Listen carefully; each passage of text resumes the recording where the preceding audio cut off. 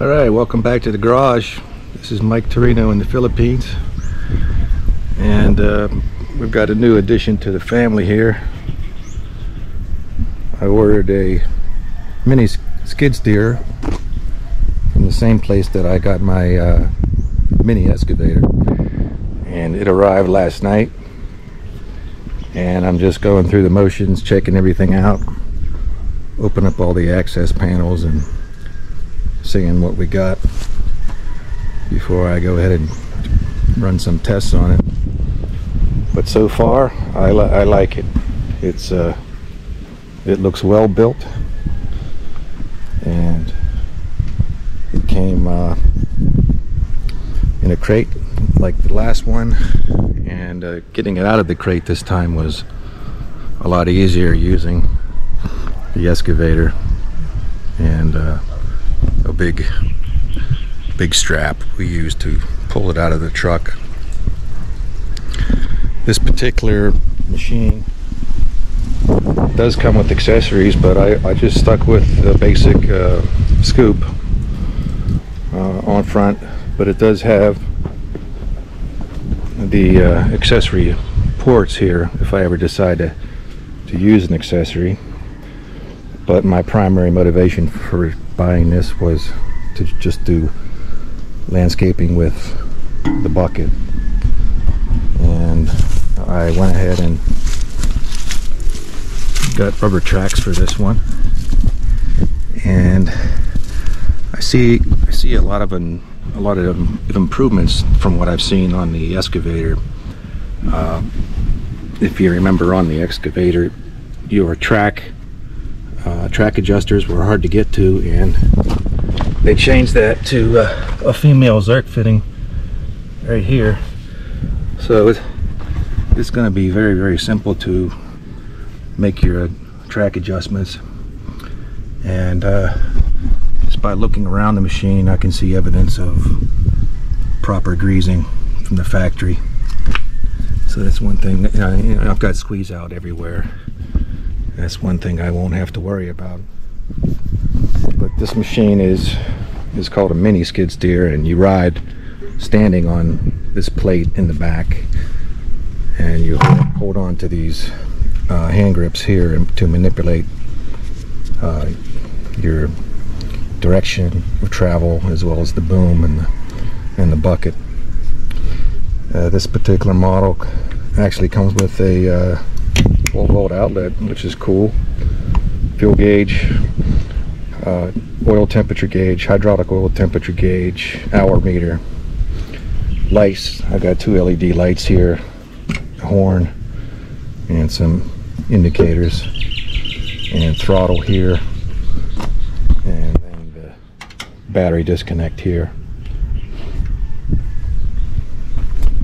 I'll show you a little bit about the inside of the back cover. It's actually a little tighter to work with than the excavator. But first thing I'll show you is where the engine oil dipstick is way back in under here, where my hand is. You can't really see it. You can feel it, or you can use a inspection mirror to take a look at it. And it's even difficult to find with a mirror, but it's down there. It's just a short little dipstick, and it was reading the correct amount of oil, and that was my first main concern. And I just gave everything else just a quick look, checking connections, checking tightness of bolts and fasteners. The only thing that I found that I really didn't like so far is these. You can see this wire loom here. It wasn't secured to anything. Like here is a relay, and it even has a bracket. It could have been just secured like that. And it's just a lot of loose wires. Here's some fuses which have attachment points, but there's nowhere to attach them to. So I'm going to clean this up. It's not too concerning. I did find the ground wire for the oil temperature gauge was off. It was just completely off. It wasn't bolted anywhere. But once I fixed that, my oil temperature gauge started working, and I'm just hoping my hour meter is gonna work. I haven't seen it turn over yet, but the one on the excavator was a pain, so I'm hoping this one works. So other than that, got some good pickup points here, 2 on the back, and there's two here on the front as well.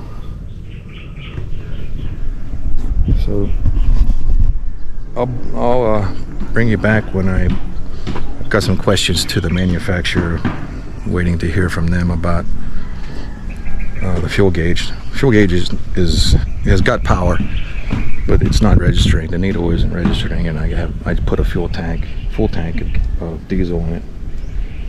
So I'm gonna wait to hear from her, and then I'll make a video of the operating the machine a little bit.